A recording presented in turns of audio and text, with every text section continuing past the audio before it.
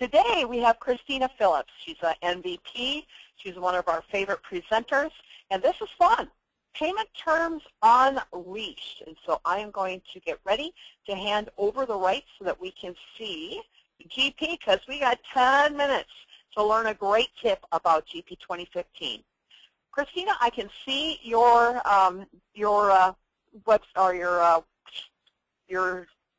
monitor. Go ahead. Okay, good. Thank you, Kim. That's okay. Hey, it's Thursday. One more day till the weekend. My daughter asks me every morning, how many more days till the weekend? And then, so this morning I said, well, technically 2 days, but really we're just going to say one. Anyway, my name is Christina Phillips. I'm a senior manager with BKD. I'm based out of Kansas City. I'm actually sitting in my house right now, though, because it is the Big 12 basketball tournament downtown. So we got the option to work from home to avoid the ridiculous amount of traffic because of all the rabid basketball fans. So I'm greeting you from actually Lee Summit, Missouri. And I'm here to talk to you about something that is kind of simple. I remember going to Convergence probably 10 years ago and sitting in on a Microsoft session that was about, it was a roundtable thing around how they choose what enhancements go into the software. And it was right around the time, it probably wasn't 10 years ago, it's probably less, but it was right around the time that they were really embracing Microsoft Connect as a way to vote on product suggestions and really driving everybody there to kind of determine what goes into a product. And one of the comments that really stuck with me is that some of the most like no-brainer kind of enhancements don't get a lot of votes because people don't seek them out and they don't vote for them. And I kind of feel like this payment terms enhancement probably falls in that category, that it took a lot longer for it to get into the product than it really should have, because there's probably a lot of people that are going to benefit from it. So I'm sitting here on the administration page, and I've maximized my setup section, and I'm going to go under company, and I'm going to go to payment terms. Now, hopefully the first thing you notice when this window pops up is the window is bigger, okay? You also should probably notice at the very top that there's a calculate button. We're going to talk about what that is. Now, first we're going to talk about this window just in terms of it being kind of a two-part window, okay? So the top part of the window deals with your due date, okay? And you can notice that you can calculate the due date based on the transaction date, which is probably the most common, or based on the discount date. Okay, now discount date's optional. It's the second part of the window, but it is a date that can be calculated much like the due date. Then you'll notice the due method is what I'm gonna say. Okay, I'm gonna call it kind of the how it calculates when it's due. Okay, and so the most common typically is net days, okay? So 30 net days, 60, 45. That's probably one of the more common methods for calculating a payment term. But you'll notice that there's several others. There's date, okay? This is when I say it's always due on the 15th of the month. There's end of month. There is no due date. Next month, okay?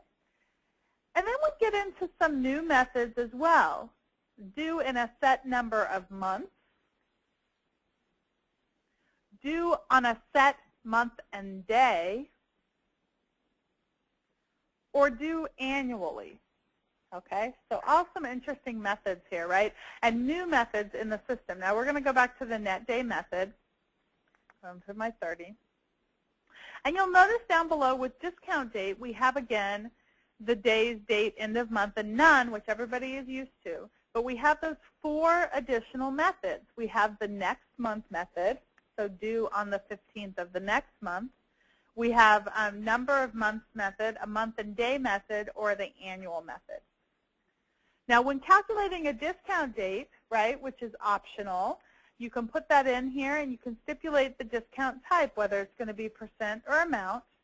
And if it's a percentage-based discount, what is that percentage calculated on? Okay, is it calculated on the sale and purchase? Or sale and purchase less discount plus freight plus miscellaneous plus tax? Okay, and keep in mind the discount that it's referencing there would be the trade discount on the invoice. Now you also notice a box at the bottom of the screen. This is only available if you're choosing a date or end of month payment term. The date or end of month payment terms means it's due on a set date or it's due at the end of the month. Grace periods and enabling those protect you against situations where, for example, you have an invoice that's been issued on the 28th of March with an end of month payment term. That would make it due on March 30th. Does March have 30 days? I'm so bad about the number of days in a month. But obviously that's probably not fair. So a grace period says if the document date falls within whatever the grace period is, let's say 5 days, within 5 days of the end of the month, or within 5 days of the due date with a date-based payment term, it's going to actually bump the due date out automatically to the following month. Okay, so that invoice that was issued on 3/28 would actually be due at the end of April in that case. Now this works in tandem with the grace periods that you stipulate on the customer or the vendor card. And again, this option is only available when you have a date or end of month payment term. Now, so I mentioned the methods, right? The due methods of next month, month, month, day, and annual. But let's talk about this calculate button. So the calculate button gives you the option, if you don't minimize all your software.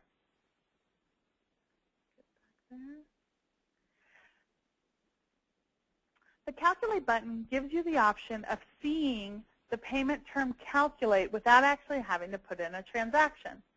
So I can come in here, I can put in a date, and the system will then calculate based on the due date, based on the discount, when it's going to be due, and when the discount would be due, and what the discount amount.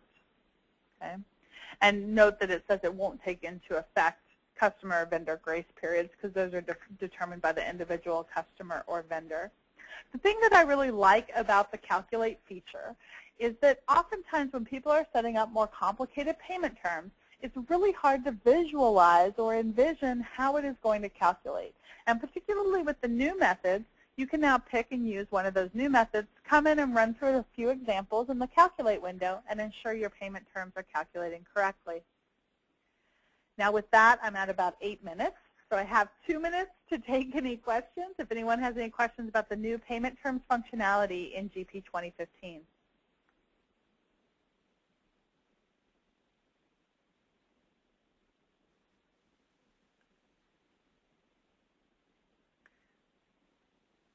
And I think if you guys have questions, yeah, there we go. Kim, are you seeing anything pop in?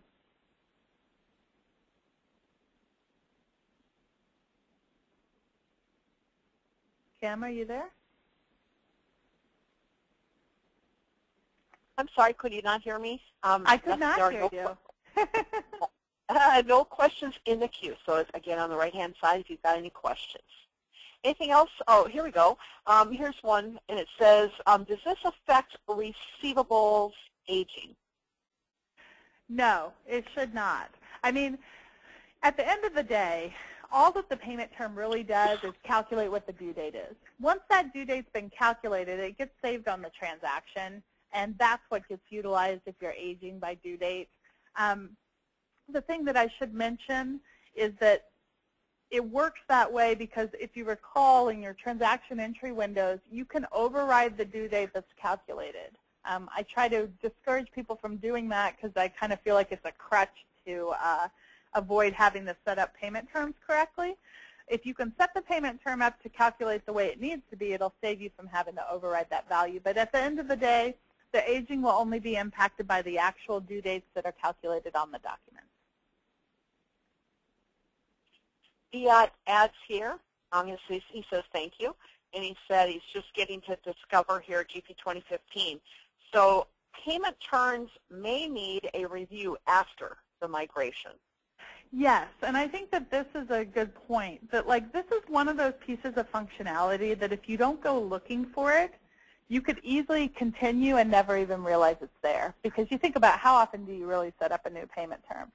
But if you're kind of hobbled a little bit, like if you're overriding payment terms, if you're not using them because they didn't really work the way you needed them to, definitely an opportunity to revisit them with 2015. Excellent. No other questions in the queue? Cool. All right. Any last words of advice before we let folks go? No, as always, don't go changing a bunch of stuff in your live company. I'll leave you with that. Test it on the test company, run through some of the examples using the calculate function, and good luck.